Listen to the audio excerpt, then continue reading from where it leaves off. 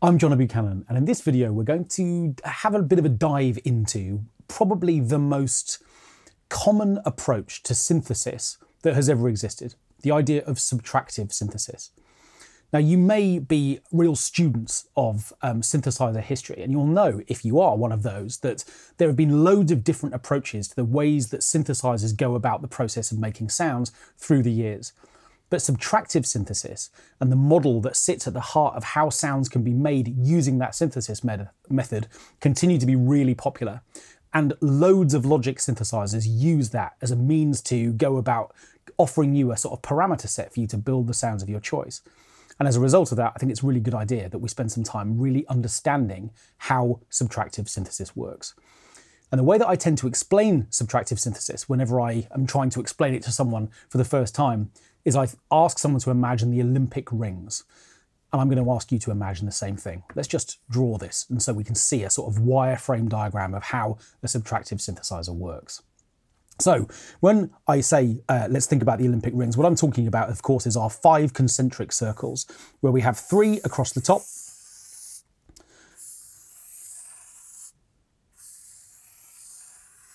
and then 2 underneath. Now, broadly speaking, within a subtractive synthesizer, what we've got are 3 modules which are essential. We have to have these in order for a synthesizer to make a sound. And then we have 2 optional ones. These are the interrupters, the things that come along to help shape sounds in slightly more advanced, interesting ways. So let's concentrate on the top first of all. The first of our circles is what's called the oscillator. Now, an oscillator in a subtractive synthesizer is a waveform. You'll have seen those shapes that we see in retro synth in the ES1 and the ES2. And all of those shapes are different combinations of what we call harmonics. They're different relationships between what we call the fundamental, the note that we actually play when we play a synthesizer sound, and a range of harmonics which are attached to that fundamental. Some sounds are very rich in harmonics and have a big open sound, and others are far more muted, purer, if you like. And the oscillator stage is where we have a chance to combine different oscillators to produce the starting point for our sound. Another way of thinking about it would be this is the raw material from which our sounds are going to be made, and the oscillator does that. So we have things like sawtooth waves and square waves. And we also have the purest sound of all, the sine wave. So all of these different waveforms form the oscillator stage, and they're the beginning of a synthesized sound. The second module is called the filter.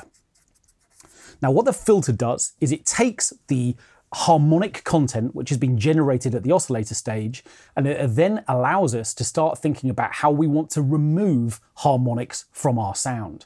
Now, you might be thinking, well, hang on, if you don't want those harmonics in the first place, why build them at the oscillator stage? Well, filters are more interesting than that. What they allow us to do is to say, well, I might want a control that goes from a sound which is very bright to being very dull to being very bright again. Or we might want a sound which sweeps from being very dull and then opens up to become very bright. If we don't have the potential of that at the oscillator stage, we can't allow the filter stage to open up or close around the harmonic groups to give us a change in tone in a way that filters provide. So the filter stage allows us to variably control the harmonic content which has been generated at the oscillator stage. And again, filters come in many different forms. We have what are called low-pass filters, and they let through low harmonics and filter out high harmonics. And we have the opposite, the high pass filter, which lets through high harmonics but gets rid of low harmonics. And there are band pass filters as well, which let through a group of frequencies in the middle but filter out frequencies on either side. So filters, variable state filters, allow us to decide which harmonics we're going to hear. And lastly, we have what's called the amplifier section. Now, the amplifier gives all of this volume. What we need is to turn our electrical signal into something that we can actually hear, and the amplifier does that. Now, here's another way of thinking about this. If this all seems a little bit technical, I would ask you one question, which is, imagine any musical instrument and ask yourself that at any given moment in time when it's making a sound, what are the parameters, what are the things that you can control within that sound? So for instance, if I'm playing a violin and I drag the bow across the string, what am I hearing there? Well, firstly, I'm hearing pitch. Then I'm hearing tone. So in other words, how that sound appears. Is it very hard and aggressive and biting, or is it something that's kind of more melodious and smooth? And lastly, how loud is it? So in other words, what we have is control over pitch, which is fundamentally controlled at the oscillator stage, over tone, which is controlled at the filter stage, and lastly, we have volume, which is controlled at the amplifier stage. So our three separate modules up here at the top control pitch, tone, and volume, and they're called the oscillator, filter, and amplifier sections. Okay, so what about those interrupters that I mentioned? Well, so far, if you can imagine a sound made of an oscillator, a filter, and an amplifier, you can probably imagine a sound that's kind of made up of a block of different harmonics. We've talked about the fact that the filter allows us to change how we hear those harmonics over time, but at the moment we don't really have a control that's changing that in some way. And our amplifier is producing volume for us, but again, it's probably just a fixed block of sound. It's not changing in terms of getting louder or quieter. What we need is some controllers that are going to allow us to shape different things here. And the two most common ones of those that exist within a subtractive synthesizer are called low frequency oscillators, or LFOs for short, and envelopes. So these are our two optional modules. Now let's be clear, when I say optional, what I mean is you can make a sound with an oscillator, a filter, and an amplifier without using these at all. But if you want your sound to ebb and flow, to change in some way, then these become extremely useful. So firstly, let's talk about LFOs. The O in an LFO stands for oscillator, and we've already learned about oscillators. We know that they're shapes which are combinations of different harmonics. So what's the difference with a low frequency oscillator compared to a regular oscillator? Well, let's imagine our friend the sine wave again. Here is our nice waveform. And let's imagine for a second that this low undulating waveform, which is rising and falling, let's imagine that its output, the shape that it's producing, could be patched into one of these three elements above. For instance, if I was to take the output of an LFO and I was to take it into the oscillator stage, what would happen is that the pitch of that sound would rise and fall, and rise and fall, and we'd get an effect that in musical terms we call vibrato. The idea of a note that goes from being a flat pitch bass to one that just starts to modulate up and down. Now, if we do that a lot, if we apply a lot of LFO, we get a sound like a police car siren, something that's really wide and really broad. And if we keep it very narrow, we get something more like a violinist would play when they play a note and begin to bend that note backwards and forwards. So a little bit of vibrato there. Let's look at what happens when we take an LFO into the filter section. What would happen there is our sound would be dull, and then it would be bright, and then it would be dull, and then it would be bright, and it would ramp up and down and go backwards and forwards. And again, there's a term we use for that as well, and guitarists know this well. That's called wah. This whole idea of a sound that gets bright and dull as quickly as it can, or as slowly as it can, depending on how fast we set that LFO being. And then lastly, what we have is the idea of an LFO plugged into the amplifier section. What happens if we do that? Well, our sound would be quiet, and then it would be loud, and then it would be quiet, and then it would be loud, and we call that tremolo. That's, again, a really popular guitar technique where we strum a chord and we hear its volume switching on and off, and rather than just a big block of sound, what instead we get is this movement, this shape, and this change. Okay, so that explains LFOs. What we've got is a shape, a waveform, which can be used to interrupt any one of these three component pieces above. What about envelopes? Well, envelopes usually have four separate stages, and we call those attack, decay, sustain, and release. And you'll see them frequently drawn like this. What this basically shows us is that we've got a change to sound over time.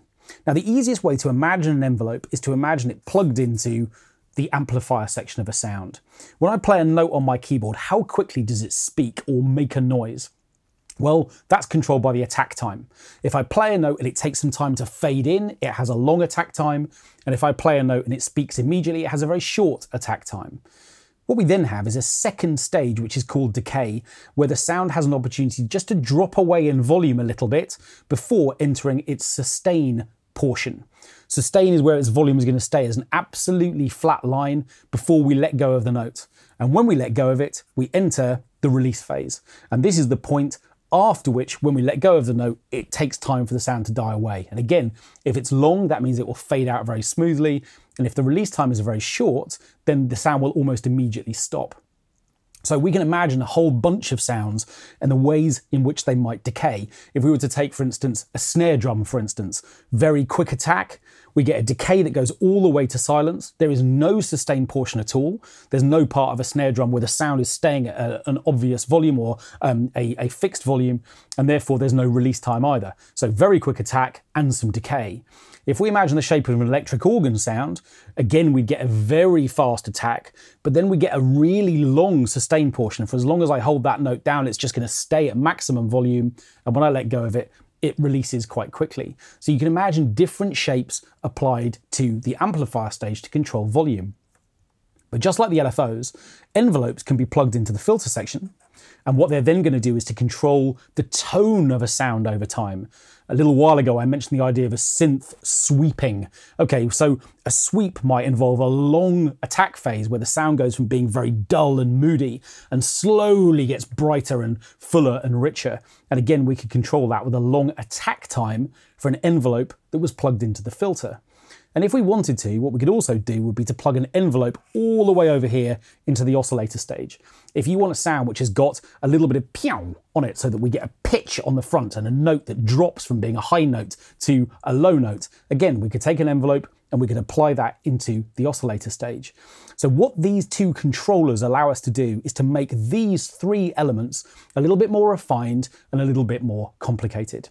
Okay, should we see how that all works within Logic's synthesizers? So let's look at the first of Logic synthesizers that uses subtractive synthesis as its kind of model. I'm going to open up RetroSynth. And if that whole idea of the Olympic rings approach makes sense to you, you'll be delighted to see that that's exactly how RetroSynth is lined up. What we've got here is an oscillator phase in the top left stage in the top left-hand corner. We've got the filter in the middle at the top, and then we've got the amplifier section over here. We can ignore these for a moment. These are effects that are effectively being added to the amplifier stage. For now, we're going to leave those alone. Our amplifier section here contains a volume control, and we'll come to this sine level control in a little while.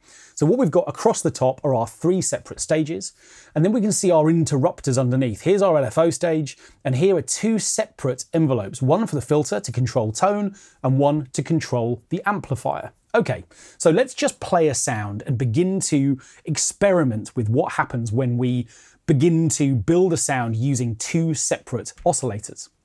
You can see that within RetroSynth, we've got oscillator 1 here, and we can see its shape. Some of those shapes that I drew on the paper a little while ago are present again here. We've got a square wave, and we can vary what's called the pulse width, so how square that sound is. And we've got a couple of other options here as well. And then we've got a second shape, which is down here at the bottom. So when we're designing a sound, what we're going to do first of all is to move the mix dial between oscillator 1 and oscillator 2 all the way up to oscillator 1 so that we're only hearing that when we play a note. So what we're hearing at the moment is this shape that's here, and we're in a position to change that if we want to, and we'll hear that all by itself.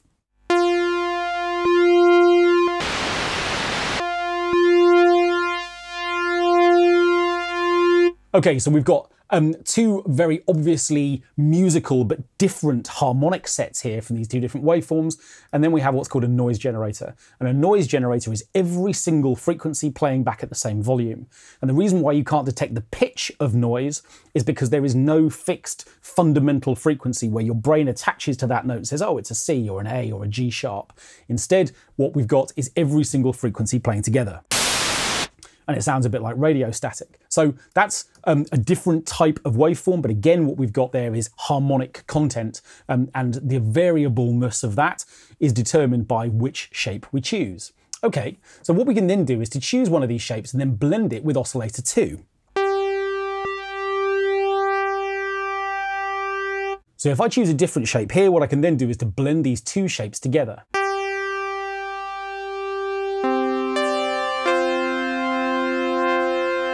So what I've got now is a mix between two separate waveforms. And if I want to, I can detune one against the other.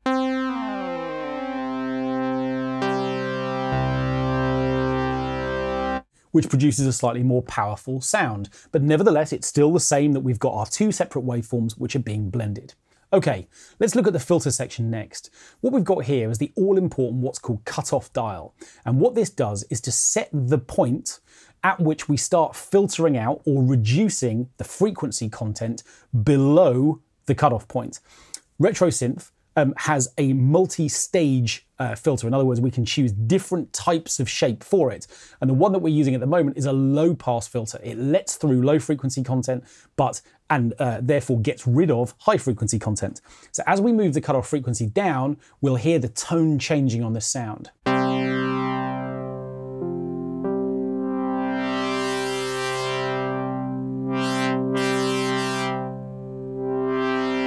And we can hear that really clearly. We can hear that we always hear the lowest frequencies, and as we move the cutoff frequency up, what we're doing is we're letting through more of the high frequency content. Okay, so far so straightforward.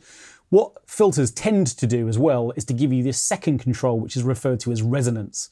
And what that does is it turns up the volume of frequencies at the cutoff point. So in other words, at exactly the point where we're just beginning to get rid of frequency content above a particular point, we can add volume to it. And this little resonance control here allows us to do that. So if I perform the same sweep but with resonance turned up, we'll hear a sort of more acidic, slightly more biting version of that same sweep.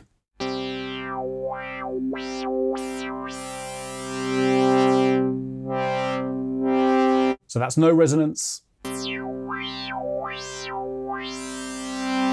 And that's with resonance, so I have a chance to sort of boost that. Now, if I want to, I can experiment with different filter types up here as well. When I click here, I can see there are many different versions of low-pass filters, which are either more extreme and cut out more high-frequency content, or less extreme, less harsh, letting through a little bit more of those upper frequencies while just beginning to roll them off. And we also have band pass and high pass filters options here as well, which do the opposite. They either let through high frequency content, cutting out the lows, or they let through a band of frequencies right in the middle, getting rid of low frequency content below that and high frequency content above. And then we have the amplifier section. This is the easiest one. This is where we've got an overall volume control. And then separately, we've got this extra little sine level control, which builds in a sine wave underneath the sounds that we've got already. Now, sine waves are those undulating waveforms that I drew on the paper before. They provide us with this very pure, rich sound, and adding a little bit of a sine wave under your sound will just give it a bit of extra reinforcement.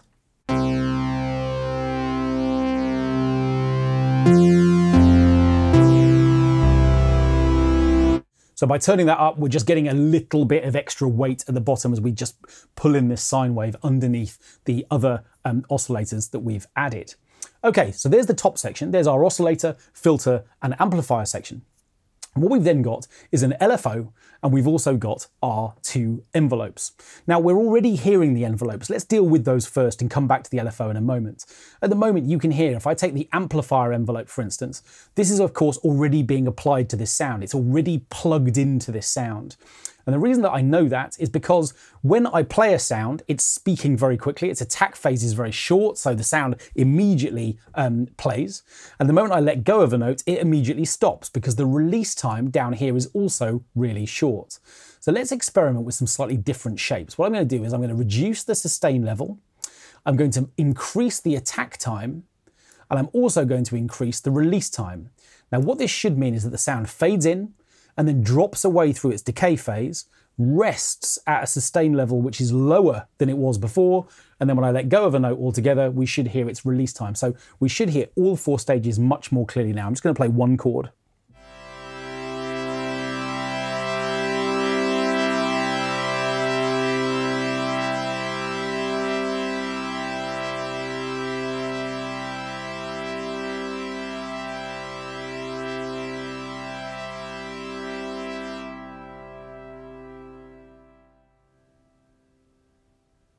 Okay, now the reason why it took so long for the sound to decay is because that's currently set at the maximum of 10 seconds. So if I pull that back, obviously we'll hear those four stages evolve more quickly, but still slowly compared to where we were before. So let's go back to the sort of shape that we had before so we can hear this more clearly. And let's just now experiment with a sound that's much more percussive. So in other words, I'm going to have an immediate attack and a really short little decay. Here's exactly the same sound, but with that shape instead.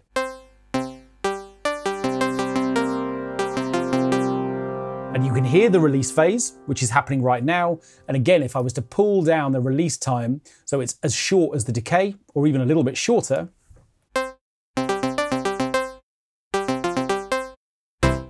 we end up with a much spikier sound. So now we can see how the amp envelope works. Now let's go back to something which is a little bit more sustained so we can hear it a bit more clearly, and something that's going to last a little longer and stick around, so that we've got a sound, so we have a chance to experience the filter envelope at work as well. So the filter envelope is here. What I'm going to do is I'm going to make some settings a bit like the more percussive sort of shape we had a moment ago. But remember, this time, rather than affecting the volume of the sound, it's going to affect the tone of the sound. So what I'm going to do is I'm going to pull the cutoff frequency down overall, and here I have a chance to decide with this envelope control how much of this shape is going to affect the filter. In other words, the more I turn this up, the more of this shape is going to be applied to the tone of the sound. So what we should hear is a sound that I'm going to just slightly increase the attack time, that gets a little bit brighter over half a second, and then maybe drops away after that to become a little bit more muted through its decay and sustain phases.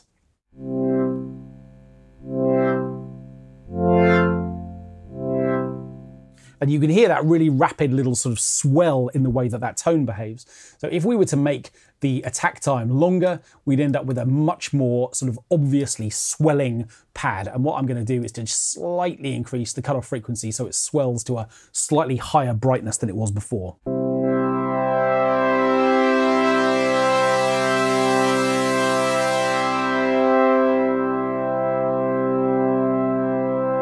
Before then dropping away. And that kind of shape's really nice for low-end stuff.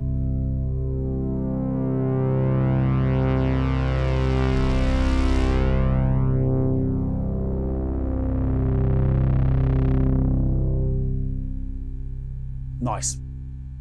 Raspy synth basses, and again we hear all that sort of release time there in the amplifier. Okay, let's turn the envelope routing down a little bit in the filter section and come back to the LFO.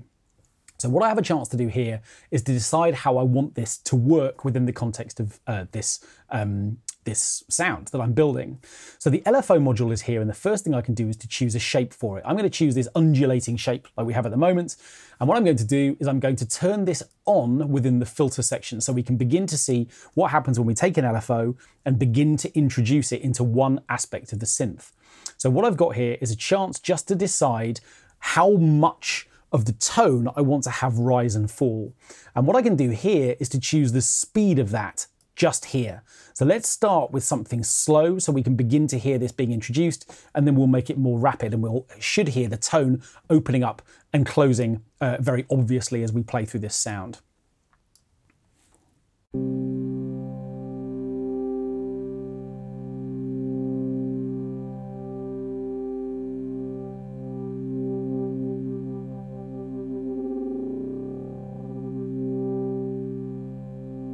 Okay, let's close the filter down a little bit more and make that a little bit more extreme.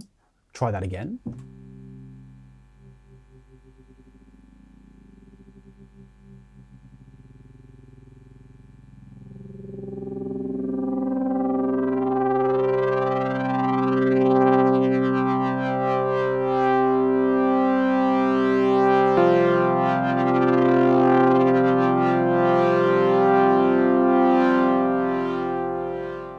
Okay, and now let's switch shape. So rather than something which is rising and falling in the way that it has been, let's try a square wave instead.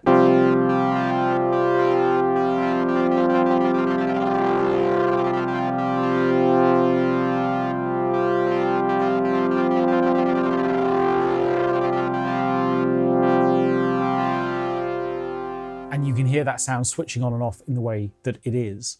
So what we've got here is that an LFO now controlling tone. It's getting brighter and duller and brighter and duller, and we can vary the speed over which that happens. And actually within this synthesizer, I can even synchronize this by turning this on so that effectively the movement happens clocked to the tempo of my piece. So if I want that to switch on and off, let's say in quarter notes or in eighth notes, I can.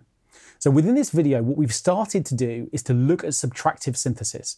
We've learnt that there are three essential modules that make up a subtractive synthesizer. The oscillator, which is where we combine different harmonics to form the building blocks of our sound. The filter, which then takes those harmonics and allows us to decide which ones of those we're going to hear at any given moment in time. We've learned that there are two really important controls there. The cutoff frequency, which sets the point above or below which we start filtering out different harmonics, and resonance, which gives us a little bit of boost at that cutoff point. And then we've seen that we need an amplifier to give the whole of that volume. And then we've seen our two different versions of our interrupters. The LFO, which introduces a waveform which can be patched into different parts of the synthesizer above it in order to change, in this case, its tone so that we can hear its tone undulating up and down. And then our envelopes, this attack, decay, sustain and release approach, which allows us to set the 4 separate stages of how the filter and the amplifier in this context are going to behave over time.